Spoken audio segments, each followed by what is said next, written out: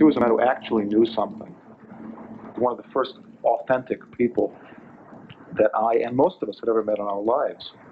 And of course, he was autocratic about those things he believed in because he knew them to be the truth. And we knew we were being exposed to the truth, that is, to something which was absolutely practicable, which absolutely worked, and which we wanted desperately to learn. One nice thing about dealing with people from the Playhouse is that they've been trained viscerally, ineluctably, to put their attention on something other than themselves, so that it's a lot easier to work with them. When you have to cut through the various layers of self-consciousnness, which come down to protectiveness, most actors, being badly trained, are terrified of being foolish, of looking foolish, of doing something which is out of their control. I mean, but you have to if you're going to be any good. Okay, in this rehearsal period, I'm working with exercises which are the basic training exercises that I learned having to do with the Stanislavski system, or as it's sometimes known in this country, the method, or the method of physical action. And I learned them from Sandy Meisner, who learned them from Bill Esper, who learned them from Richard Boleslavsky, who learned them from Stanislavski. So I'm very proud to be a member of this tradition. I'm very proud to have learned something that dates back to 1905 that one can really use in working with the theater. The basic idea is that one only has so much concentration.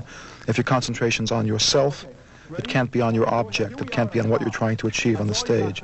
If your concentration is on something else, it can't be on yourself because you only have that much.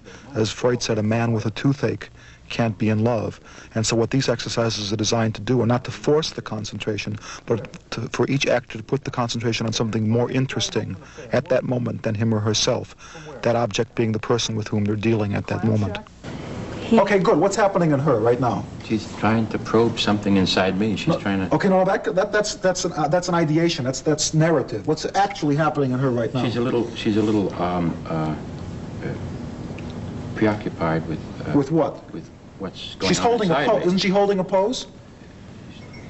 Did you feel that? She's looking at me. Okay, now look, that's the most important thing. Don't make it easier for the other person. You know what I'm saying? Don't narrate your behavior for the other person. That's there. We have to be absolutely vicious in getting our objectives in these plays, right? Because that's the only thing which is going to bring you to life. The thing which will easiest destroy the plays is mood. Is thinking, rather than what must I do, thinking what are we feeling. You know what I'm saying? Mm-hmm. Good. What's he doing? He's listening very carefully. To me? Yes. And now what? Did he start doing a little thing about being an actor there for just 1 second? I don't know what you mean. Okay, good. What's she doing now? She's responding with that kind of good. nervous laugh. What's happening in him? He's enjoying himself. How do you feel about that? I feel very good about that. Okay, now what's happening in her? Yeah, she's releasing herself now, and she's bouncing with me with something that's going on between us. Very good. You getting tired of grinning? Yes, I just stopped. Okay, wonderful. Good. Very good. Just about to say something beautiful. You think? Okay, did he mean that? No. Okay, not at all. Very good. How did you feel about that? Stanislavski says that the person you are is 100 times more interesting than the best actor you could ever become. You don't have to be interesting. That's the author's job. The idea that I would like to follow all the way through to production, and that's the idea of the scenic truth, right? That's what's important is what these people are doing to each other, not what they had for breakfast.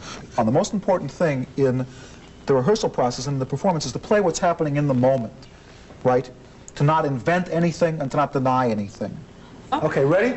Don't add anything to it. Don't add anything. Just respond. Okay? What we're getting to in the set, what we're getting to in the rehearsal process in the script is that the play is nothing other than what we do. We don't want to narrate it. Yeah. You know? We don't want to tell the audience anything extra. You know, like British handkerchief actors who show you 15 things about their character by using a handkerchief. Who cares? The whole idea of directing a play is bringing out the performance through the actors. The rest of it is secondary.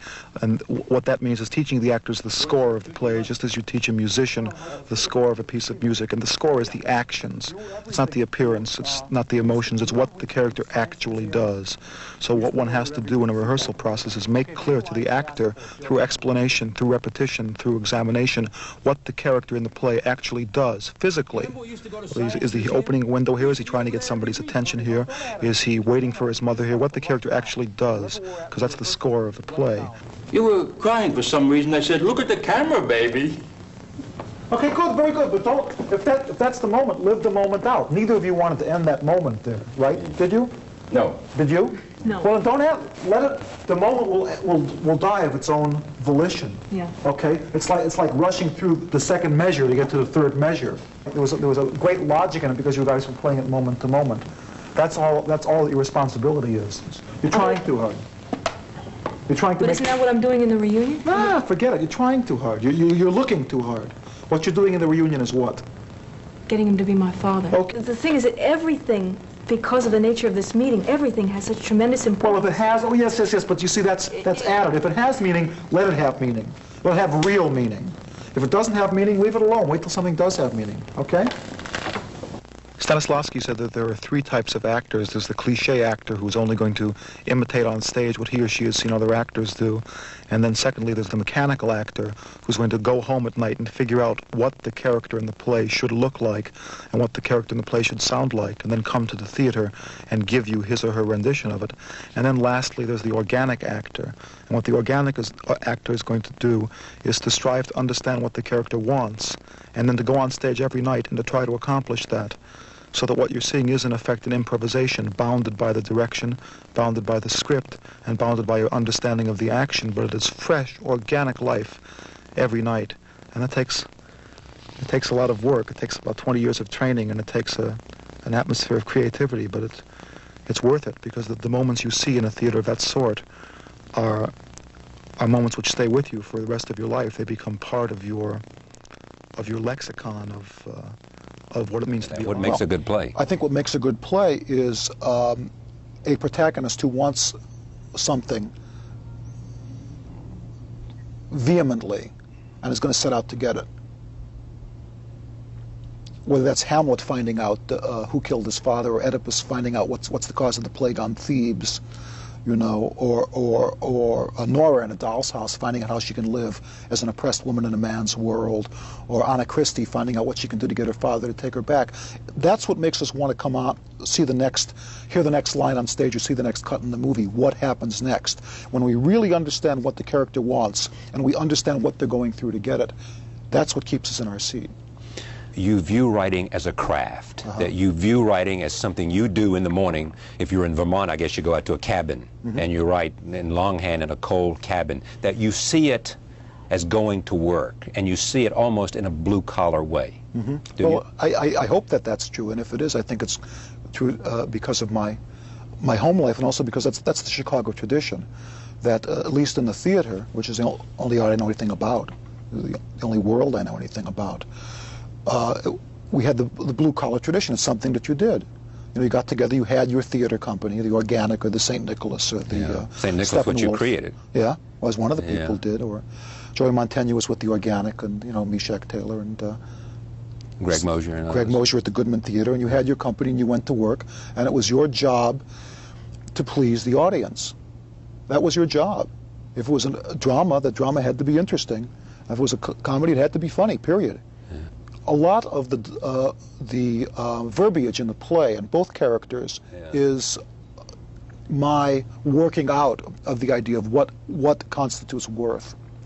The student says, I've been told all my life I'm stupid, I can't learn, I'm stupid. And the professor says, no, you aren't. You're rather smart, as a matter of fact. You're just angry. I think if I can get you past that point, you'll see there's a lot of enjoyment in life, which you've heretofore missed. Now, so to a certain extent, I'm being the professor, comforting myself as the student, and the other thing is true too. I'm being the student saying to the professor, you can be clearer. You have a responsibility to me. I'm lost. I need your help. Paternalism is not going to help. Charisma is not going to help. Telling me to go and do my homework is not going to help. I need someone to explain to me what's required of me. So there again, I'm casting myself, the writer, as the student, demanding that of figures in authority. I always said nobody with a happy childhood ever went into show business, and I think that's pretty true. That's a nice thing about being a writer, is you get to work a lot of things out. I think that the play got on, and I think that the movie too gets under a lot of people's skins. Because? Because it's like Shakespeare said, you know, the play is the thing in which will catch the conscience of the king. People suspend their disbelief for a second. They say, okay, I'm going to watch a funny little story, and everything will be under my control. Yeah. And then because of the structure of the piece, because it's moved so fast, right, and it's so clear what each one wants next, you get 2/3 of the way through the play, and you think you know what's going on. All of a sudden, it takes a turn that you don't want, and you find that you've identified with one of the two of the other protagonists, and you start feeling like, wait a second, you know, It gets under the people's skins, not because of the issues, I think, but because of the drama involved in the two protagonists. The idea that anybody could be a victim, and the idea that anybody could be a murderer, is it's a terrifying idea. You know, people whom we've elected to have a mythic status, the heroes, that they might be either one of those things is very upsetting. Don't you think? I do think that, but And that's why we're obsessed by it, isn't it? You know, it is the incomprehensibility of thinking that our mythic heroes could be human, which of course could be they are. Human. Because if they're human, what that means is that we're human. What tragedy is about.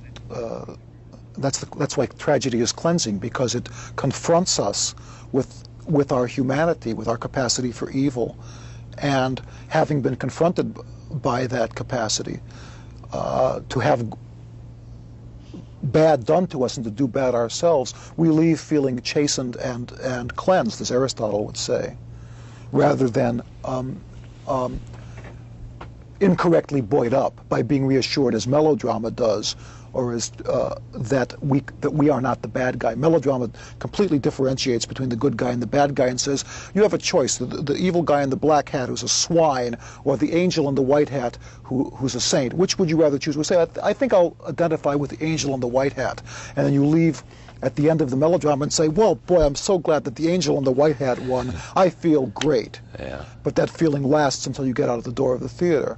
Whereas tragedy says, choose which one you want to be. Whichever one you choose, you're going to be wrong. And P.S., you never had a choice to begin with. You're just human. And we leave shaken and perhaps better for the experience.